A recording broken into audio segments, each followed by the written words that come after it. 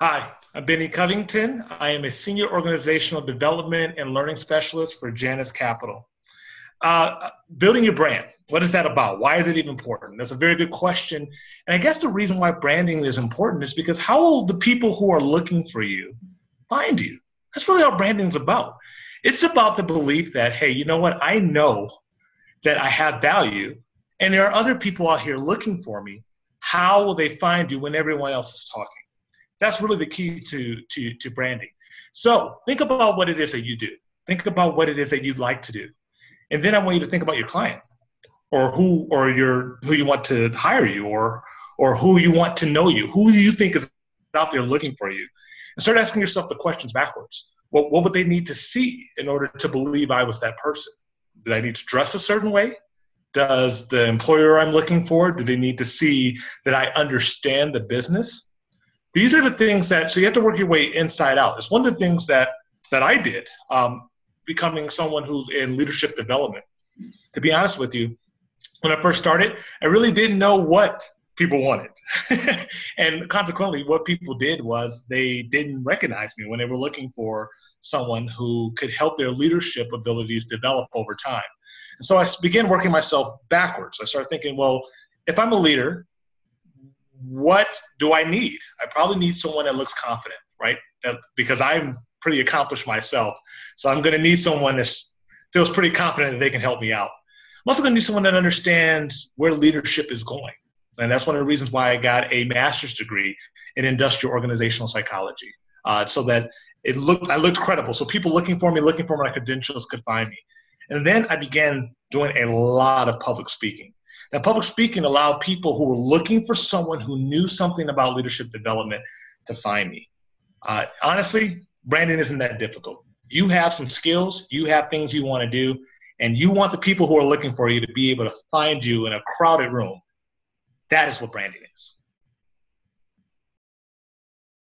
So I guess the big question you're asking is, I've got the interview, what next? That's a very good question. The truth is that think about what that person that's going to be hiring you is probably looking for. Think about it. They're investing a lot of money. Business people are very busy. So they're taking 30 minutes to an hour to talk to you. Why? Why do they want to talk to you? Well, they probably want to find out if you know anything about what they do. So I would say part of your branding would be learn a little bit about what the organization does.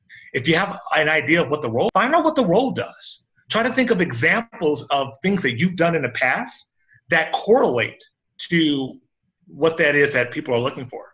The other thing is they can't always tell from your resume what you can offer. Yeah, I mean, you have a lot of great things, a lot of accomplishments, but does your resume often answer, this is what I can do for you today if you hire me? Probably not. It would be very long. So when you come into this interview, one way to brand yourself is to say, this is how I think I can help you. And then you want to follow that up with how you've done that same very thing with someone else, be it in a school project, be it in a former employer. Help them see the picture. Again, they're looking for you. And so the idea of branding is to get people who are looking for you to be able to see you. That's your job. That really is the job of every successful person who wants people to see them as they are. So what threatens your brand? Well, it's important to know when you actually start interviewing. The moment you give your resume, you are interviewing. The moment someone looks at your resume, they're going to look at the resume and they're going to want to know, is this person accomplished? Do they pay attention to detail? Do they know how to articulate what they actually do? So pay careful attention to your resume. I'll be honest with you. I didn't have early career. I didn't have a lot of people knocking on my door for my resume. So I actually paid to get a resume. I paid about $200. I still use that resume today. I just modify it. So it's just another way to help people see you. Then the real interview starts the moment you pull up to the interviewer, right? So the moment you get out your car, that receptionist, believe it or not, is expecting you and has been looking for you. So if you're getting out the car and you have all these things in your hands and you drop it, you don't look put together, it can send a message.